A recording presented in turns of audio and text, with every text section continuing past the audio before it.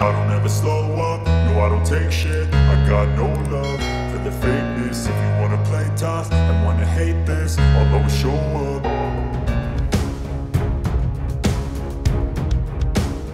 Mapping the battle for Ukraine's Bakhmut. The frontline city of Bakhmut in eastern Ukraine has been the focus of intense fighting for months. Battles became fiercer this week, but Ukraine's forces appear to be holding out against the Russians, who recently claimed to have seized the nearby salt mining town of Soledar, a victory Kyiv denies. If Russian forces or the Wagner mercenaries who are also fighting in eastern Ukraine, or indeed both, manage to capture Bakhmut, its fall would mark Moscow's most significant victory after months of humiliating setbacks. The city, famed for its winemaking, is symbolically relevant for Ukrainians for whom "Hold Bakhmut" is now a popular slogan. Bakhmut's pre-war population was about 70,000. Today, an estimated 2,000 civilians remain in the city. Many are surviving in squalid conditions as the conflict rages. Al Jazeera's Charles Stratford, reporting about a kilometer away from Bakhmut, said residents occasionally risk their lives to reach a volunteer center in the heart of the city to get hot food and drinks. There has been no water supply in the city since October and no electricity since August, he said. Russia's focus on Bakhmut. After Russian forces captured the cities of Severodonetsk and Lysychansk in the Luhansk region in June and July, Moscow began a ruthless offensive on Bakhmut in the neighboring Donetsk region. It has used familiar tactics, advancing with destructive ground attacks on settlements south of the city. In late July, Moscow made territorial gains around Bakhmut and Avdiivka, taking control of the Vulahirska thermal power plant southeast of Bakhmut. Russia also seized Ukrainian barricades around the Butivka coal mine southwest of Avdiivka after Ukraine's withdrawal from the area.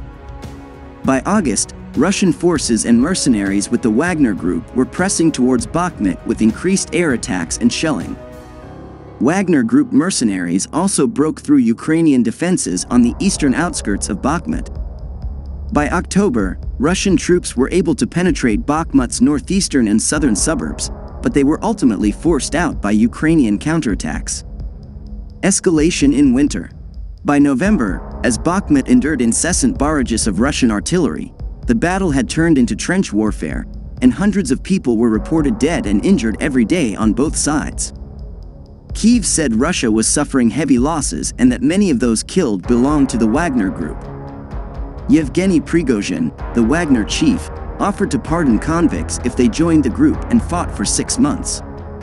Since Prigozhin's offer, some have been released. As neither side made significant gains, civilians were forced to take shelter in basements prone to flooding.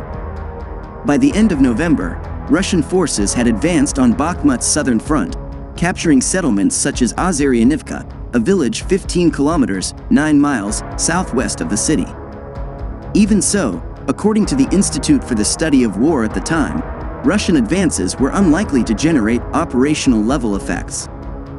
On December 20th, Ukrainian President Volodymyr Zelensky visited Bakhmut, where he urged Ukrainian fighters to maintain their morale. Capture of Soledar.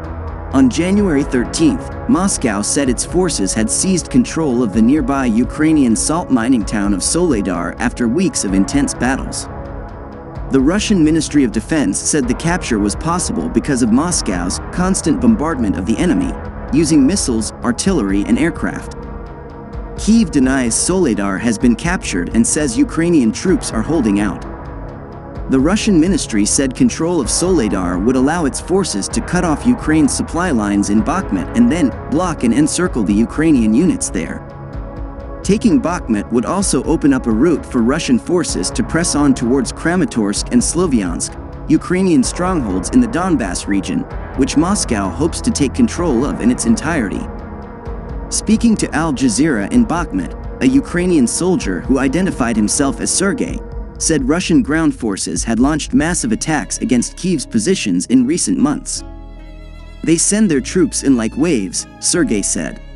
We cannot stop them every time because we have fewer guys, and unfortunately, we have lost a lot of men. On his visit to the front line, Zelensky said Russia had also suffered many casualties. The whole land near Soledar is covered with the corpses of the occupiers and scars from the strikes. This is what madness looks like. Described as one of the bloodiest campaigns of the war, the battle for Bakhmut continues.